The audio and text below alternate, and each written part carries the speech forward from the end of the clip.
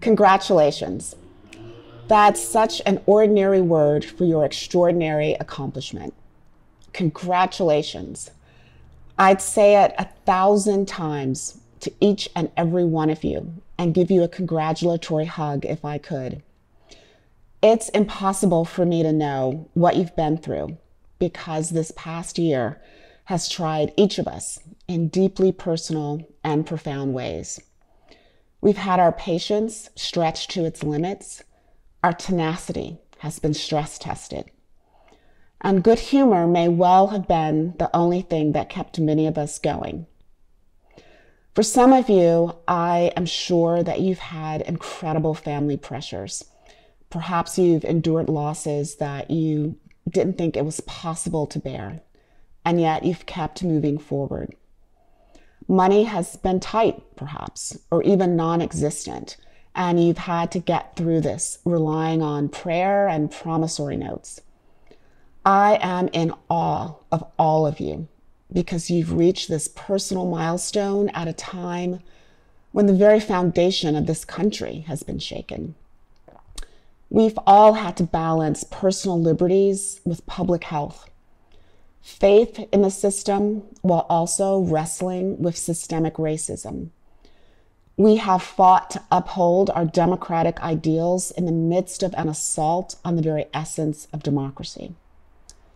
And yet you are the generation that has thrived. You are the center that held together.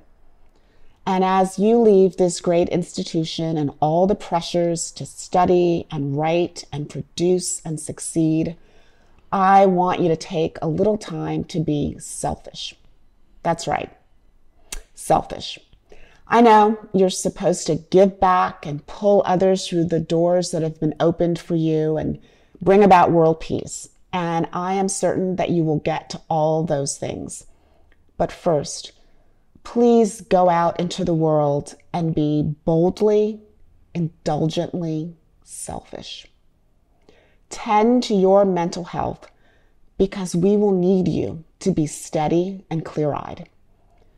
Take some time to catch your breath, to rest, to revel in the pleasure of daydreaming or in the quiet of doing nothing at all.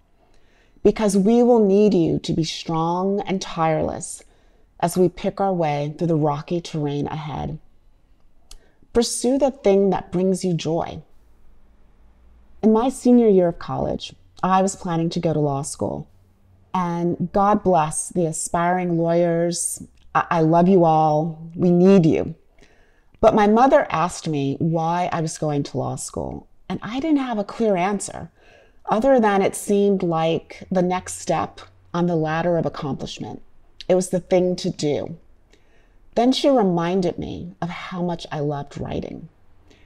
She suggested that I go to graduate school for English or journalism, and I did. And that's why I came to Ann Arbor and to Michigan. And I don't regret it for a moment. I love what I do. So find your joy, because we need more people in this world who have done just that. We need people who are content within themselves so that they can give space to others to find joy too. We need people who are sated with happiness so that they don't feel the need to gnaw away at the happiness of others. Be your full individual self without reservation. Be a flower in full bloom, one that helps to pollinate a glorious garden. Find your voice and sing with passion. Sing in harmony with those around you, but remember that improvisation is the beauty and power of jazz, and that's a uniquely American art form. When it becomes possible, indulge your wanderlust and travel. Go and see this world. Talk to people who look nothing like you, but more importantly, listen to them. Of course, it would be wonderful to travel far afield, but if you're a creature of a densely packed city on the East Coast who has never been to the rural South or the cul-de-sacs of the Midwest, go there without judgment. If you're a small town person, spend time in this country's big cities. Not at the tourist attractions, but in the neighborhoods where the teachers and waitresses and everyday folks live. We're all real. We're all real Americans. Be the only white person in a Black church and extend your hand in friendship. Visit an Islamic center or a synagogue. Talk to an atheist. Be an explorer in your own country and learn the languages of its different regions and religions and subcultures and generations, because we need more people who are multilingual. We need people who can not only speak for themselves, but who also understand what others are trying to say. And then, in exchange for that period of selfishness, I only ask that you do this one thing. Give as many people as you can the gift of grace. After all that you've been through, you're uniquely equipped to understand how desperately people need it, how easy it is to make a mistake, and how much people need just a moment to recover from it and to make things right.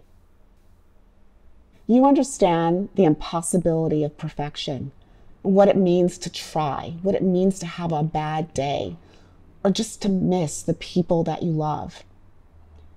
Be sympathetic to human flaws and failures and inadequacies. Be supportive of the good faith efforts. Be someone who can not only give an apology, but also accept one. Now, I'm not saying that you shouldn't hold people to account. You absolutely should. You have to. And I don't think that everyone should get a trophy for just showing up. But don't send people home. Don't banish them just because they don't make the winner's circle the first time, the second time, or even the third time. Let people know there's valor in trying. Give people a little grace, please. Doing so may not in itself change the world, but grace may well give us all the strength and stamina to keep trying until we do. And so once again, to you amazing, extraordinary, wonderful people, congratulations.